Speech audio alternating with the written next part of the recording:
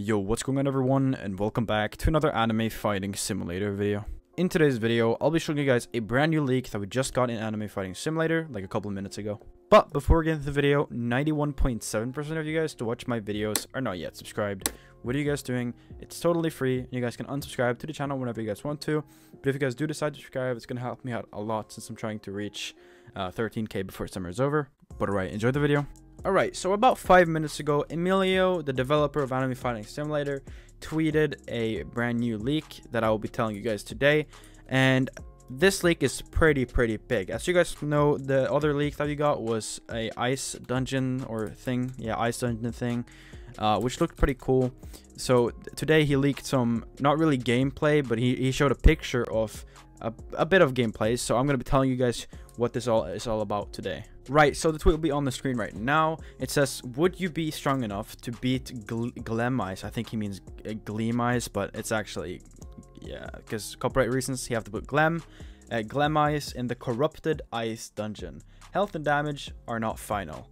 So I'm guessing that, obviously, Glemice, if you guys don't know who it is, he's from Sword Art Online. He's from basically a mini boss in Sword Art Online, or like a boss in Sword Art Online, which is he's pretty strong in the anime. I'm fairly sure it took Kirito a long time to defeat him or something, and yeah, I mean, I'm pretty excited to see this boss in the game. I don't know which boss drops he may have, but if you guys don't know, right over him there's like a little portal. I don't know what to call that. It might be like a power, I don't know. And then you also see the Broly power, like the green lasers everywhere.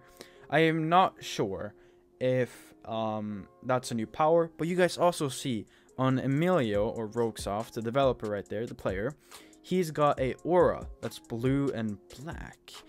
This might be a new aura. So if you guys don't know, in the other video, new spinning wheel, there was like a new chest on the spinning wheel. You guys should go watch that video right now to keep up on every single every single leaks that we get from the developers.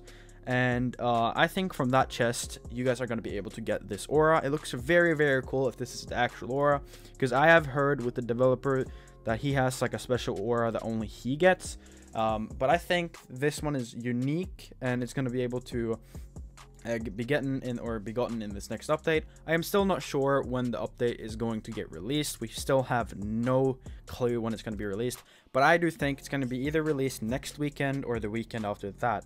That's just my own opinion on or when I think it's going to come out, but I'm not 100% sure. So what do you guys think, and when do you guys think it will come out? I don't know. But alright, thank you guys so much for watching this video. If you guys did enjoy, and if you guys did, please leave a like and subscribe. We're getting closer and closer to 13k. We're like 300 subscribers away. So yeah, thank you guys all for watching. Hope you guys did enjoy, and I'll see you guys with another video another day. Goodbye everyone.